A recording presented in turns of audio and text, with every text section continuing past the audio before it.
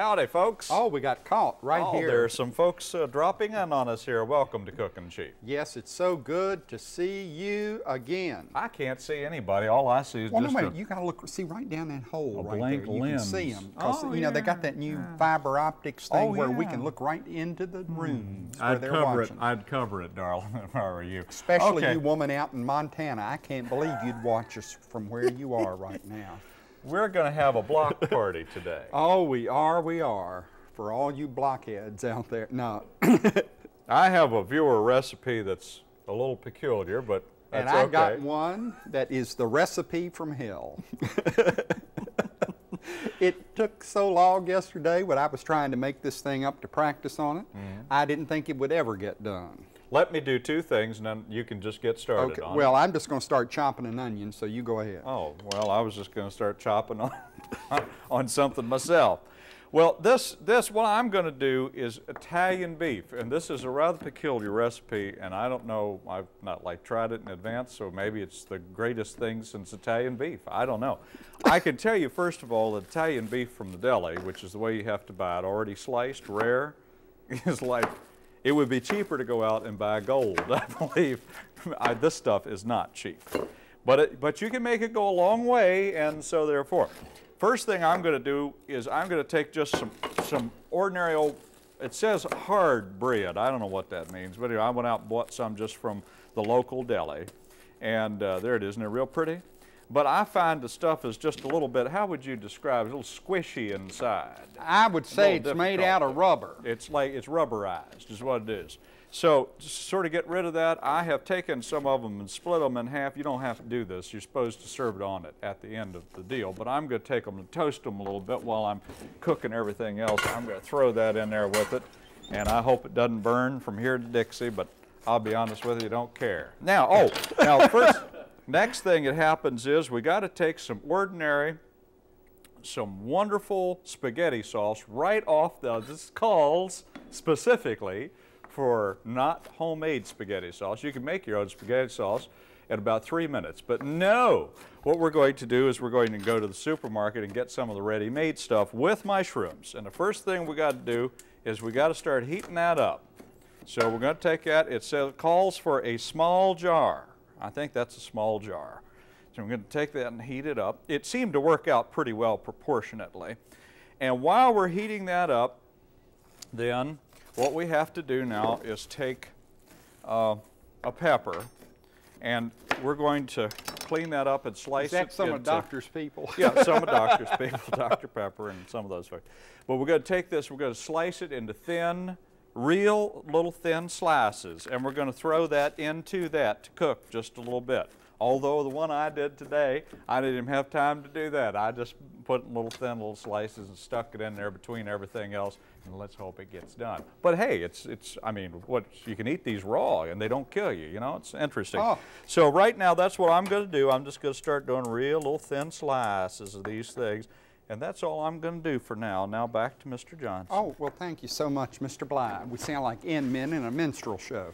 All right, now what I've got here is some good olive oil. And we're going to put, you know, this is healthy oil, folks. For those of you out there with heart trouble, you want to use olive oil now because it's polyunsaturated and real good for you. Don't mention heart trouble to me. Oh, that's right. I got forgot that treadmill test in the morning. That's all right. I need Bly, to hear you talk yes, about it's true. Bly is caught up with me, and the old ticker is gone out on him. You never even began to stay on the treadmill as long as I did. Well, what's happened is they searched around the other day and discovered Bly didn't have a heart. I knew it was coming. And we saw today came in the station here skipping along singing "If I Only Had a Heart," like Bert Lahr. All right, anyway, 1 tablespoon of olive oil, and this is a medium-sized onion that has been finely chopped, and I might say finely, both in quantity and quality, right here by yours truly. Jeez. Seems like right smart of an onion, but it was truly just a medium onion. Now, you say that this is a low-down recipe. Why do you say that? What, this? Well, it tastes all right, but well, let me ask you something. You have never told anybody, to my knowledge, what this is, and I want to know what it is and why it is. What does it mean? It's Reese Abisi. Reese Abisi. brown Reese Abisi. What does Reese Abisi mean? Rice and peas. Oh, okay. That's all it is. That was easy. Very. Now, you're going to cook these onions until they brown, get golden brown. So you don't want them just to be limp like we usually do. So while they're cooking, woo, that is fragrant. I'm going to measure out my other ingredients so they'll be ready when the call comes. Now, I've got some brown rice here. And, you know, this is rice with the bran still on it. And it's a long grain rice. And that's a cup, so that's what we need. We got a cup of the brown rice. And we've got to have several other things ready to go when the call comes. When the call comes, why are you leaving us soon? Some chicken broth. We got to have 3 1/4 cups of chicken broth. So with this very fine can opener. Can I tell everybody something while you're go ahead. Cans? It won't take but just a second. I need another bowl, just about like that. While I'm waiting for this stuff to heat up with the green peppers in there, I'm gonna make some deviled eggs. I have no idea why, but I'm gonna make some deviled eggs. Well, and that's all. So I'm just gonna spend the next few minutes making deviled eggs. I don't know why. Oh, I hope I didn't get any of that in your hair. You did, you worthless scum of the earth. Oh, why does this recipe, this can opener has a name on it. It says Ford. Doris is no dummy. She's going to make sure she gets this one back. All right, now we've got 2 cans. Now I need to put a little more juice in because that doesn't, 3/8 are 24.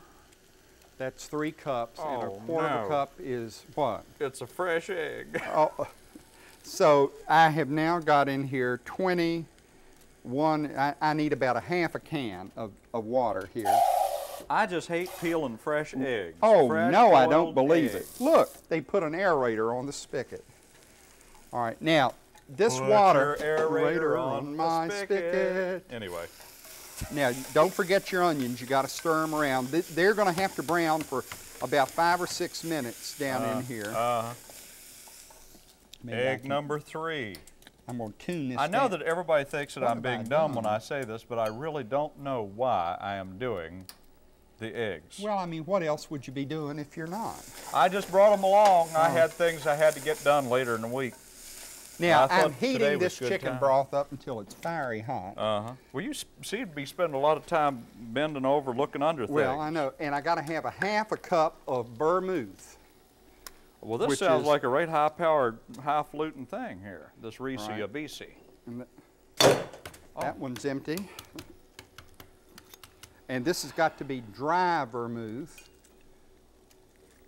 So there we are with the vermouth. And let's see if I got everything. Oh, and the garlic. Where's that garlic? Here it is. I got to have some cloves of the young garlic to go into it after a while. Oh, I'm just working away. I'm just taking my good old time. I'm doing eggs. Well, those eggs are real pretty. Thank you. And what are you going to do with them? I have no idea what I'm going to do with these eggs. Well, they look I don't even know why I'm doing these eggs. Because that woman said do them, to send in the recipe. She says, have some eggs on the side. I have no earthly idea what these eggs have to do with this recipe. And not only that, but it says that I'm supposed to put together a relish tray. I don't know what any of this means. Well, I hope you do. Well, I relish the opportunity. Oh, no. Oh, this one, wouldn't you know, the last one. You got to have 3-day-old eggs, ladies and gentlemen, and these were just laid minutes before I got here. Oh, and this garlic just wants to cling to the knife and not be minced. You gotta mince your garlic, boys and girls. And I'm just mincing for who laid the rail. Who? Now let's see. I gotta get all of this. Oh, I'm gonna have garlic fingers tonight. This last egg didn't go so good. Looks right bad. All right, now there's my minced garlic. Now, my onions. Oh, it's got an aerator on it. I said that. Now here are my onions, and they're golden brown, golden, pretty and brown. And to that, I'm now going to throw in the cup of rice. Now, if anybody's wondering, I'm just making ordinary old deviled eggs up from my mind, just the way my mammy and pappy taught me to do it. No. Well, we know what's going on in that mind of yours, and I don't know. Worries me when you make up stuff from your mind. It's just something I'm going to do. I don't know where it's been. I got to get back to my recipe here in a second. Why don't I do that right now? Well, let me just tell everybody that I'm doing this like you do rice-a-roni. You do it the San Francisco treat? Yeah. Mm-hmm. Well, you shaking it around a lot? Yeah, you just do it around in the oil till it browns a little bit, and then we're going to add the vermouth to it. All right, now here we go. Now we have been boiling along on top of the stove, or heating on top of the stove, combination of our... heating on top of the stove. Another singing jag. All right, let me cut this off. I forgot what I was going to say. Well, anyway. Take just a little casserole dish. Look at this. There's enough here to feed 700 people. And you start layering this stuff. I thought you had to cut it into strips. No, you don't cut this into strips, do you? Yeah, sure you do. It says slice the... peppers in strips. Perhaps Mr. Johnson should pay attention to his own recipe and leave Mr. Bly wait a minute. alone. This was supposed to be macaroni. All right, now what we're going to do is we've laid down a layer of beef. That'll teach him to keep his snout out of my area over here. Okay, and now you put some of the wonderful sauce on that with the little pepper. And we go back and we put another one. This makes an awful lot of people. Feed 600 people. Biggest mess I ever seen in my life. Well, Larry, now my rice is browned. I don't know. My rice is browned, and I'm going to add this half a cup of vermouth to it. Woo! And bring it to a fiery, rolling boil. Now, don't ruin the vermouth. I don't want you ruining good vermouth. For all you alcohol non-consumers out there, remember, this is the alcohol cooking off right here, so there will not be any alcohol in it. Let me get over there real quick. Now, here's what you do now. I've laid down a second layer of that, and then you take the rest of your sauce, and you put it on top and spread it all over like that. And then you put this in the oven. This is a real tricky recipe. I hope you can keep up to it all. And then you put this in the oven at 350 degrees for 30 minutes. I have a real fake one in there already. Now, while that is baking, then you have to get your relish tray ready. And I'm working on that right now. All right. Well, and I'm about to throw in the garlic. The towel? This was a minced clove of garlic. I used two because I like garlic and they were little. And they go in here now with the vermouth and the rice and the Take onion. that home for the children. Oh, those cats eat better and better.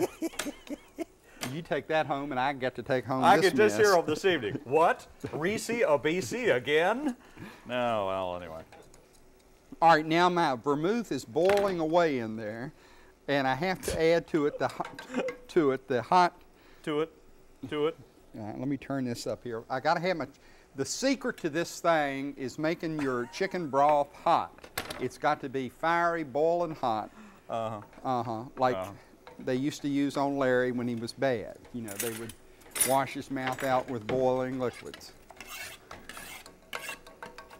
All right, I'm going to start making up a little deviled egg here. We'll just take a little salad dressing. That old deviled egg that I see in your eyes. You know, I was watching our show recently. Oh, well, that's unusual. I seldom ever do. But I broke bad, and so I was watching the show. Little Grey Poupon, The Secret of My Eggs. And I noticed that I do talk about putting people's eyes out all the time, and Johnson sings all the time. I don't know what it is. Well, it's because I'm basically happy and positive all the time. Give me a break. Cruel. Give me a break. Or I'll break your neck. Well, why do you think that woman out in the lobby that answers the phone has only got one eye? I sing, I make people happy. They're all laughing, enjoying them. But Larry goes along, boing, like the Three Stooges. Boy, I hope this is as good as it looked. Now, everybody, my chicken broth is boiling. It has come to a rolling boil. A rolling boil. And I'm going to pour it in here into the rice.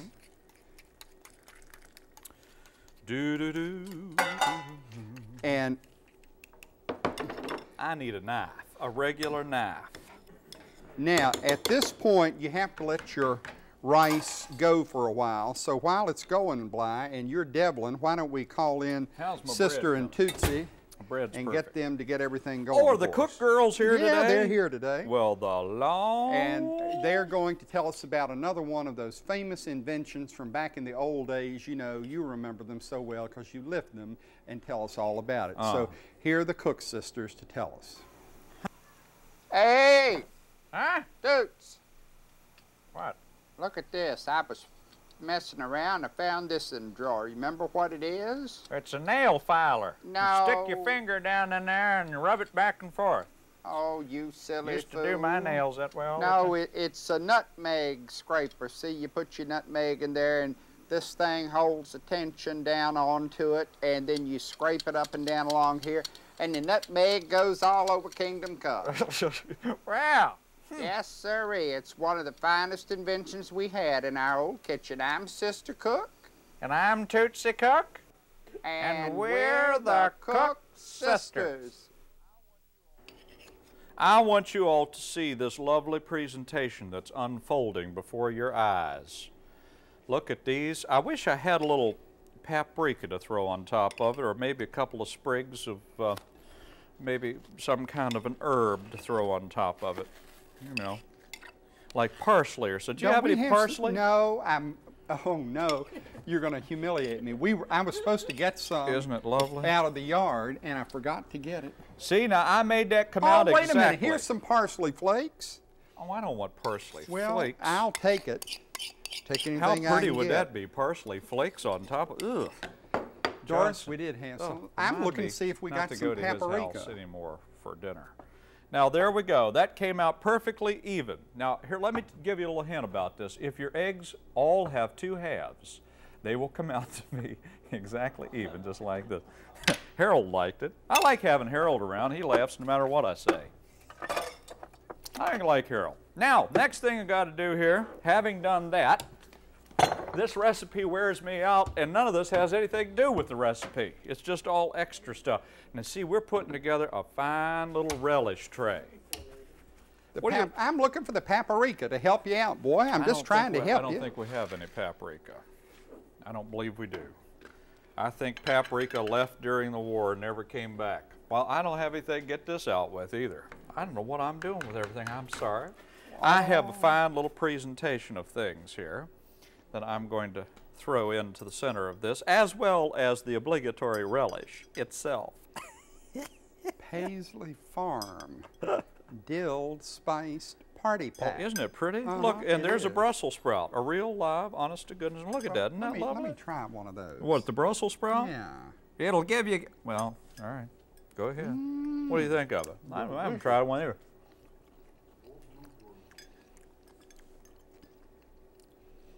It is real good. It's right snappy, don't you think? Tart. I believe it's got quite a bit of alum in it. No, it's just tart. Just tart. Your face naturally draws. Now, I'm going to stick a little sweet relish down in here, too, because I wouldn't want you to be without relish. Oh, no. Here's relish your relish. Tray without a relish tray without relish. I mean, give me a break. Now, isn't that lovely? Now, you know that's pretty, and watch it go around. Look at that. Isn't that lovely? You can make it go around, too. You can even make it go the other way. Isn't that amazing?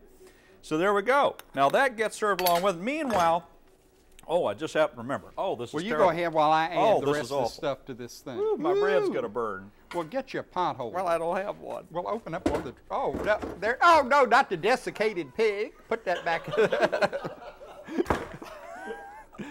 All right, now, to my dish, you add a package, a 10-ounce package of fancy little green peas. But this is actually only after you've allowed your rice to simmer and stew and everything else for 35 minutes under cover, which we've not been able to do under cover of the night. Very hot. Then you're going to add a couple of tablespoons of fresh parsley, which I would have had if I could have remembered to bring it from the house. And you need 2 tablespoons of fresh chopped basil, which was unavailable here yesterday. So I'm going to use about a teaspoon of dried. That goes in there. And some salt. I got to have pot holders too. What you need? I'm using about a teaspoon of salt. And I'm going to use some pepper here, if I can. Pepper? If I can get it open. While you're doing that, I'm going to take this lovely bread. Oh, yeah, we need to look at the recipes. Good grief. I'm going to put the bread There's on no the plate. peace for the wicked. So it'll be ready when I get the stuff out of the oven. Now the recipes look like this. For the Italian beef. The old Italian beef. 1.5 pounds of rare roast beef. I think it's quite a bit. I'm totally messed up in that. Oh, you got me tangled up in your 1 small jar of spaghetti sauce with mushrooms. 1 large bell pepper. I got one that had a good ring to it. And then there was...